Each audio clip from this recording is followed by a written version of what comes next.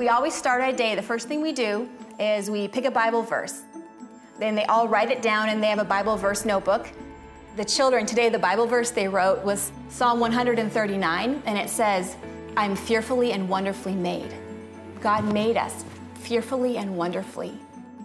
I just think that's such a beautiful thought when I think about little James and what's happened to him and how God has healed him. And just God working all these parts and pieces together for his glory. And I praise God for that. When James being born, we were obviously very excited for his birth. When I gave birth to him, there was no issues whatsoever with the birth. It really hit me when we were driving and I was sitting in the back seat. This was just like 5 hours after giving birth. And I'm looking at my little baby and I'm thinking, half of his face is red. I was very nervous and worried, and I knew that this wasn't normal. We saw the eye doctor, and she's the one that looked us in the eye and she said, your son has Sturge-Weber syndrome. He had a condition where his blood vessels did not form correctly at conception, so there was pressure all the way through his eye and to his brain. 8 months old exactly, September 1st, he started having seizures. It was an instant seizure where you lose consciousness for a split second, and it causes you to bang your head. Oh, sorry. Seizure medication wasn't helping to the point that he was having about 100 seizures a day. Dangerous.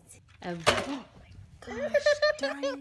The way James was living, that's no way to live. Dr. Hernandez says, we're gonna go forward and we're gonna do the surgery. A surgery called the hemispherectomy surgery, where they could remove a partial part of the brain to alleviate the seizures from continuing.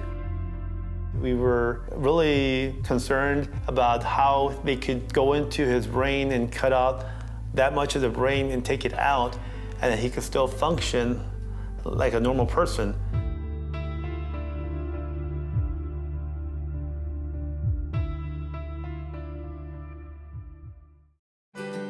When I see hundreds, maybe even thousands of people praying for my little boy and seeing the power of prayer, I just believe in it so greatly because I saw it in action.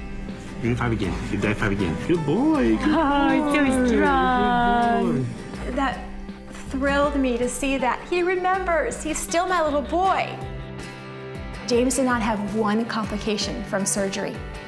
This is God's miracle for us.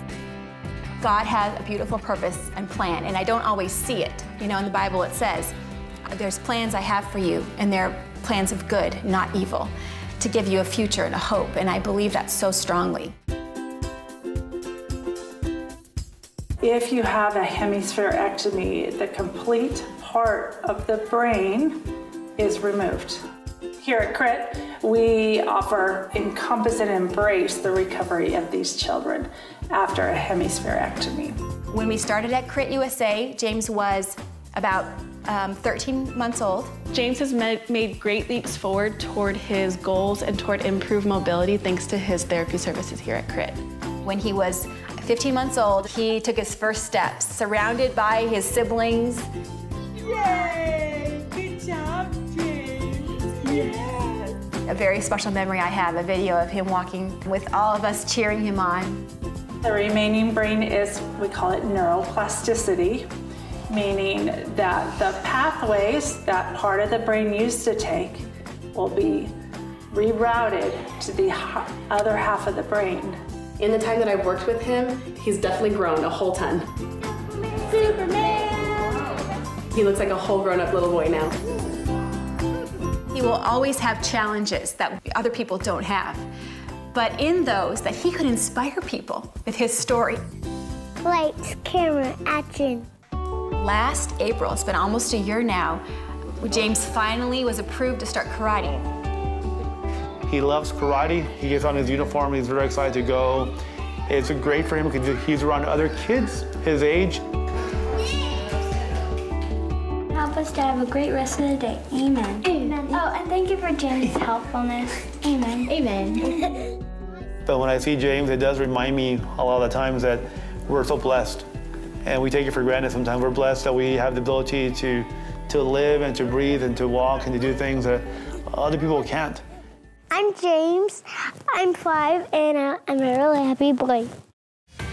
When I go to Crit USA, I just know that each of these children, I see these parents and the love they have for their kids. Always in thinking and trying to give them smiles and encouragement, you know, but just don't give up. Do not grow weary in well-doing. That's what it says in the Bible. You're doing something good. Don't grow weary. Don't get tired. I feel like my purpose on earth is where has God put me? And then bloom where you're planted. My purpose is investing in these children. And I ask God, every time I go, I say, God, show me what my future purpose is. For me, I think there's more to come, and I'm excited about that.